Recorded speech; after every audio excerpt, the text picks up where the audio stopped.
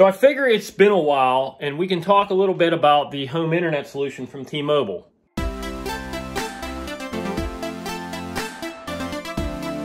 Overall, love it. I cannot talk enough good about it. Verizon still has not come to the plate with an opportunity or an option to get high-speed internet in a rural setting. T-Mobile, they have.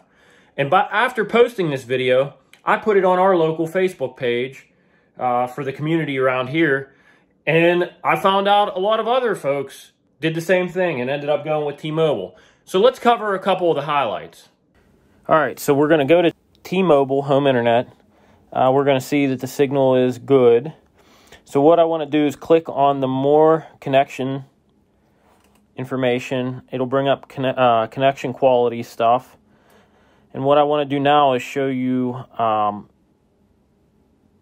pressing the wrong buttons here. What I want you to do is see what the cell phone signal strength is for my area. So we'll click on that, and you'll see right there the RSSI is -68. So on a scale of 50 to 120, 50 being the best and 120 being the worst, signal is good here. All right, so as I said before, you'll see 50 to 120 decibel milliwatts, dBm, is what your signal range is. And, you know, my signal is in the high 60s, so that's good signal for our area. Now we'll go over and do a speed test one more time just to kind of show you guys what speeds we're experiencing here. So we're out of Pittsburgh with the server. We've got 46 millisecond ping, and we're up in that 29 to 30 range for our download. For the upload, we're climbing, we're around 20.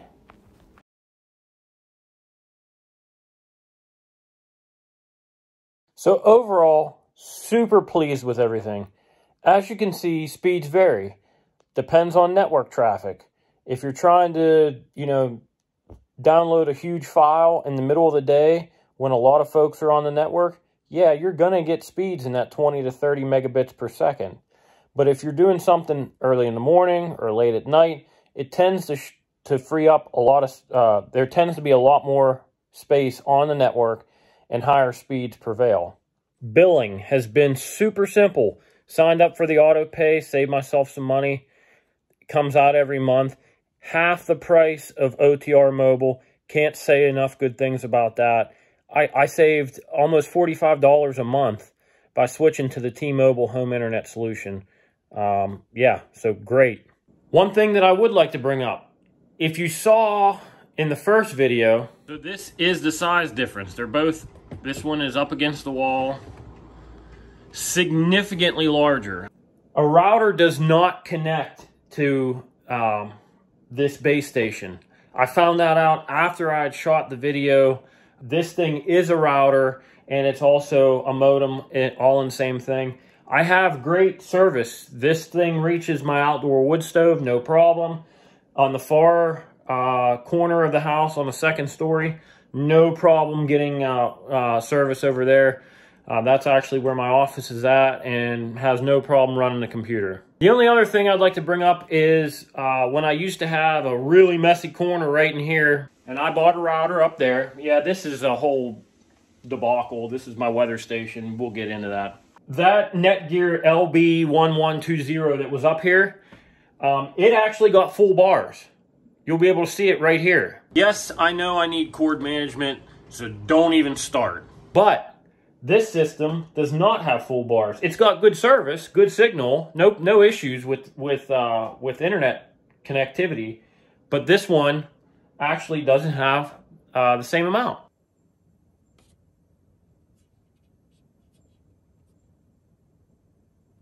So yeah, I wanted to do an update just to let you guys know, home internet, loving it. I would highly suggest anybody that doesn't have good home internet solutions to look into T-Mobile system. You know, $50 a month. Speeds vary between 25 to 30 megabits down to 100 megabits down, and upload speeds are anywhere between 15 to 20 megabits up to 30 to 40 megabits up. It is a great solution for those who have to homeschool their children right now during this pandemic, and the price, you can't beat it. So don't forget, guys, if you're liking what you're seeing, hit the subscribe button. Hit the subscribe button. We're under 300 people left. Under 300 people left to get to 1,000. I want to thank everybody that has tuned in so far. I want to thank you for your support. And don't forget, if you like what you see, follow us on Rocky Acres Farmstead's Facebook page, Instagram page, and TikTok for more content, more videos, more everything. All right, guys, we'll see ya.